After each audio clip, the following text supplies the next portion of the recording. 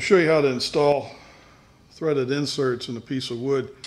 If you're making jigs and fixtures or other applications, you may want to be using a star knob, and you want something that will thread into the wood multiple times. It's not going to wear the threads out. And these are great. They're fairly easy to install, and I don't think I've ever had one of these pull out. You want to get a bolt, cut the head off, smooth it out, a couple of nuts. This is the right size for the 1/4-20. We're going to thread that on there. We'll put this in either the drill press or in a drill. And a lot of people think that this slot is a screwdriver slot to use for installing these, and that's incorrect. This slot is there to help cut the threads for this insert. We want that to enter the wood first.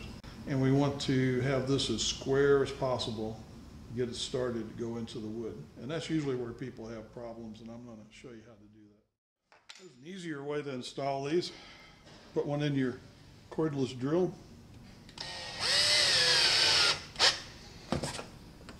Take your nut, loosen it,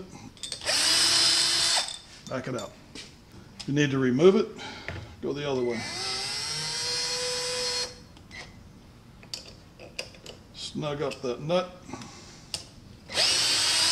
Out it comes.